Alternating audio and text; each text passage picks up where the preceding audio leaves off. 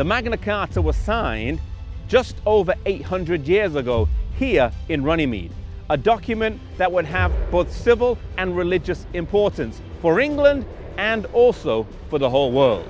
The backdrop to the signing of the Magna Carta was the growing tension between the King of England and the Pope over who had the authority to appoint the bishops of London and Canterbury.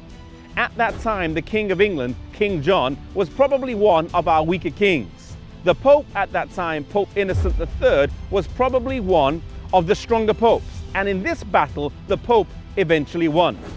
Because the king was unable to count on the support of the barons because he had conflict with them, he eventually surrendered to the papal legate in 1213, even laying his crown down at the feet in an act of submission. He also agreed to pay 1,000 marks per year, and that should any of his successors break that agreement, they would lose all authority in the realm. England was humiliated.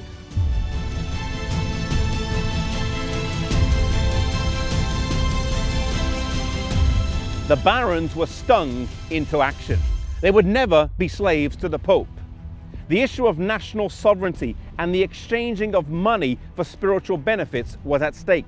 They feared, and rightly so, that this could be one step in a course of events that would lead the Pope to setting up who he wanted to on the English throne, overreaching his authority into national matters. These were some of the main reasons why Magna Carta was signed on the 15th of June, 1215.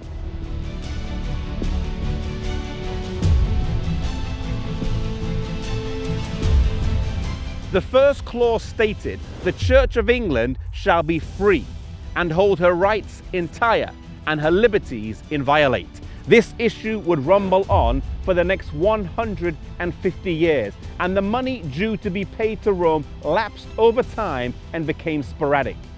This was one of the main reasons of John Wycliffe's early disagreements with Rome.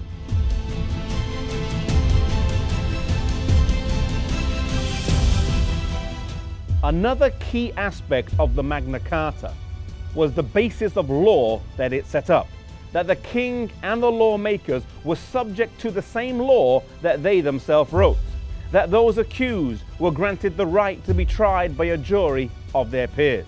These, among many other clauses, form the basis of law and justice as we know it today.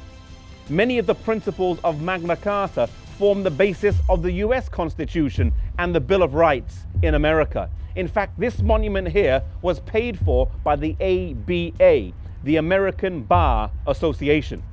Today, there are 4 remaining original copies of the Magna Carta.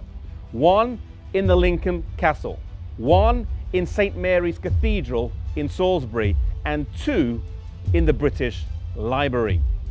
The principles of Magna Carta, which live on today, stand to us as a testament that we should cherish our civil liberties, that we should protect our civil liberties, and that we should use the time that we have now in the spreading of the gospel while we have the ability to do so.